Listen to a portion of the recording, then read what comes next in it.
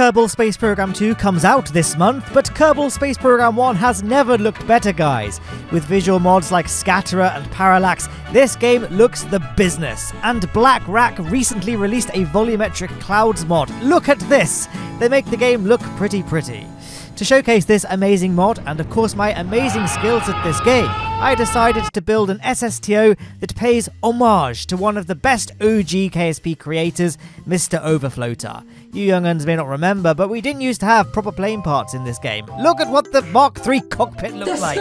So it wasn't uncommon to build planes out of the wing pieces. Now granted, aero was way different at this point in the game, but it was still a skill in itself, and MrOverfloater, in my opinion, was the king of this. And I was determined to build a beautiful custom SSTO in MrOverfloater's style, and I think it turned out pretty well. But it flew horribly. I couldn't really get it to work, it would just nosedive all of the time. I guess I probably didn't build it right, and aero has changed a lot since MrOverfloater was active, so you know, you can try build your own if you want. But the reason I'm showing this to you now is because, gosh darn it, I didn't want my efforts going to waste. So I'll show you the clips. I'll upload a fuller-length video of this project to my Patreon and for my YouTube channel membership scheme. So, hey, there's a plug if you want to sign up for either of those. It's super cheap, links in the description. But yes, deflated and defeated, I wasn't sure what to build. Then I discovered this screenshot on the Kerbal Space Program 2 Steam page, and it inspired me to build what I think this might be. Basically, a space shuttle that gets launched off the back of a rocket that has wings and can fly itself back to the Kerbal Space Center to be reused, or to put it less weirdly, a fully reusable shuttle system. And that's what I'm building here. Or at least, this is the second iteration of what I built.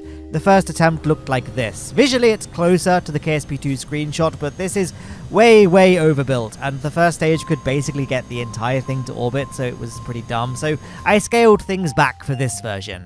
One goal I had set in mind, though, was that, for once, I wanted both stages to be recoverable in stock Kerbal Space Program. Now, usually when I do these sorts of missions, I have to do a quick save before stage separation, film myself recovering the first stage, and then, lose the second stage, and then reload that quick save, go back and film myself fly the second stage on, and unfortunately lose the first stage. This is just due to limitations in Kerbal Space Program, because you can't switch crafts in an atmosphere and stuff, but with the right flight profile, it actually can be done. And that's what I'm going to attempt with this mission. I haven't shown you the entire build, because quite frankly, it gets a bit repetitive, doesn't it, watching these KSP time lapses. And also, I wanted to keep certain things a surprise, like the cargo of the space plane, etc, etc. But here we are on the launch pad, and here we are launching. And yeah, we absolutely flew off the launch pad.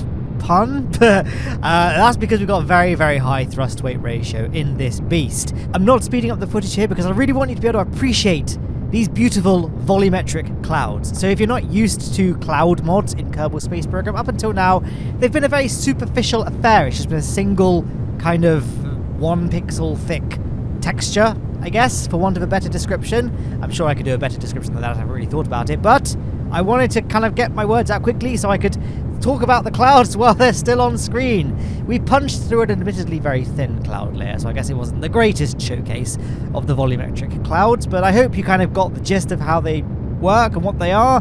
They have volume, hence the term volumetrics. They are an actual 3D model that you can fly through, and I know I said I wanted to make this video to showcase the mod, and this has been terrible so far in terms of a mod showcase because I just punched through the clouds in a second, but we're going to be flying 2 vessels back to the Kerbal Space Center, and that will obviously involve them interacting with the sky and therefore the clouds that live in the sky.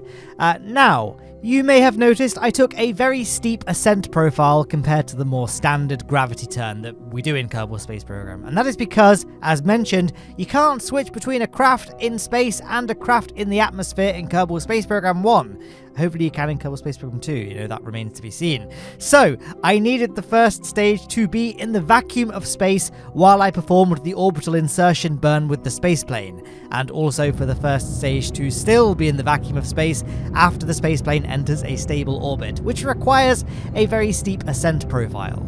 which is obviously not very efficient, but in the grand scheme of things, it's very efficient because it means that every single stage of this rocket can be recovered. And I guess it also saves a bit of fuel in the return to the KSC for the first stage, that is, because obviously we don't have to do a very big boost back burn like we would if we were on a, big arcing trajectory. Why do you think Falcon 9 lands in the sea? Because SpaceX like burning money? No, it's because it takes a lot of fuel for the booster to burn all the way back to land. So instead they put a boat down in the sea, and that means that the boost back burn doesn't have to be as big. That being said, we are going to need some help though. We have completely run out of oxidizer now, so we can't do any more boost back burning using that mammoth engine at the base of the rocket. But as you can see, we have some extra liquid fuel in our tanks, and we have 4 Whiplash engines that can get us the rest of the way back to the Kerbal Space Center. And hey, this gives us a golden opportunity to talk about the clouds, which once again, it's a fairly light cloud cover here, but I hope you now get another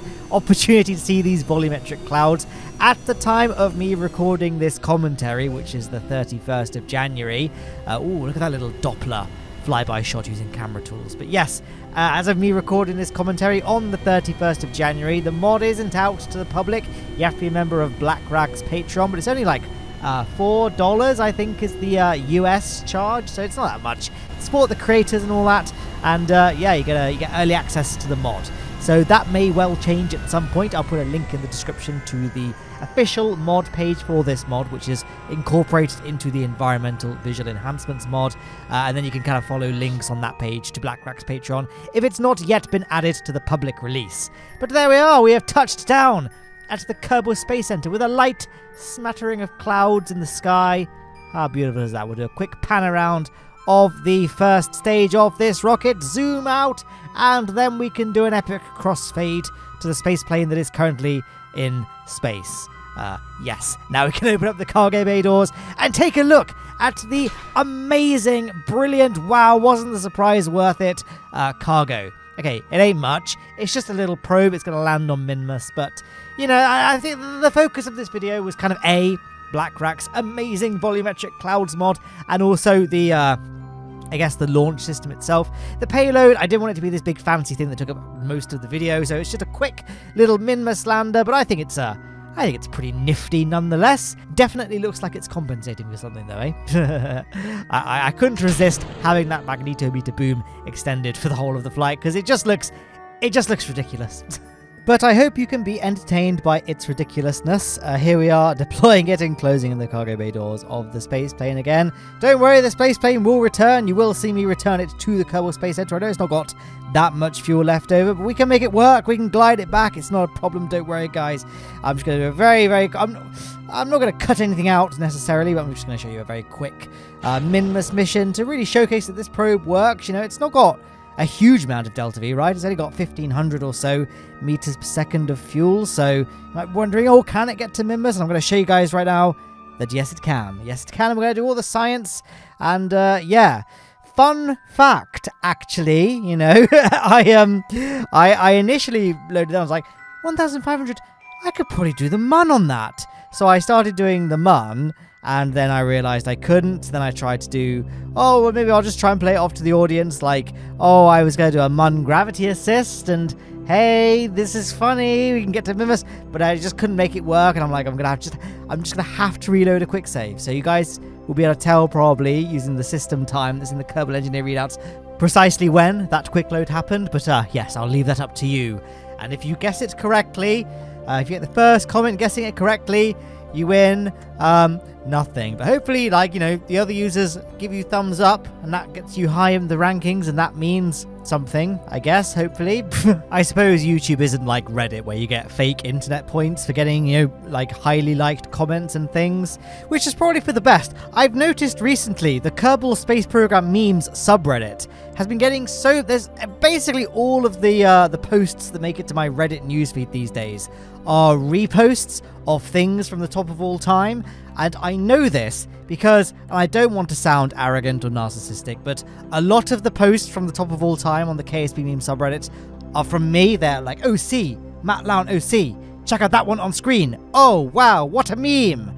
Yeah, so I just recognize, I made that, I remember making that, and now it's here, and it's been posted by someone without even bothering to change the title or whatever.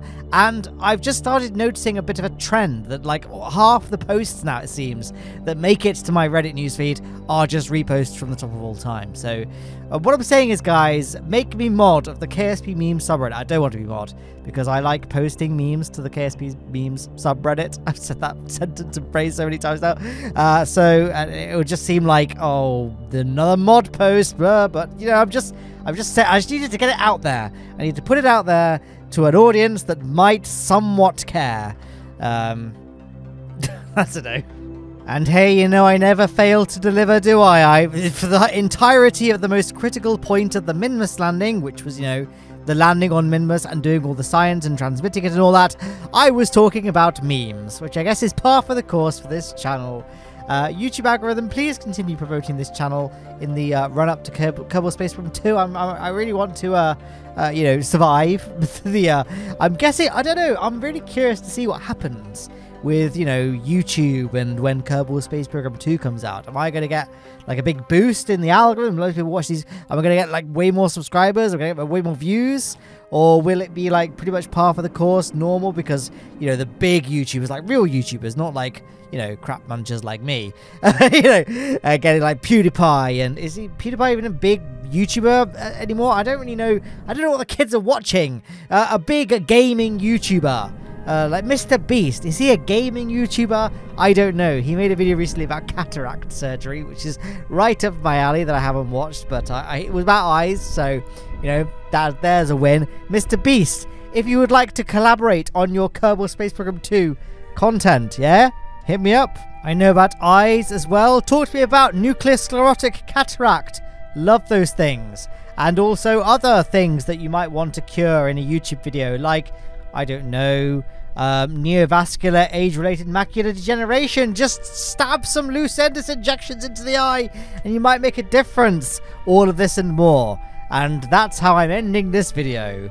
We've got the touchdown of the shuttle, and I'm now begging to an actual YouTuber for views. And, you know, if you want to blame anyone, blame the names on screen. They're the people that support this channel financially on my Patreon and my YouTube channel membership scheme. But they get early access to videos and sometimes exclusive videos as well. So, yes, not sure what the message was with that. But, yeah, I hope you enjoyed this video, regardless. And, yeah, shout out to BlackRack again. Amazing mod.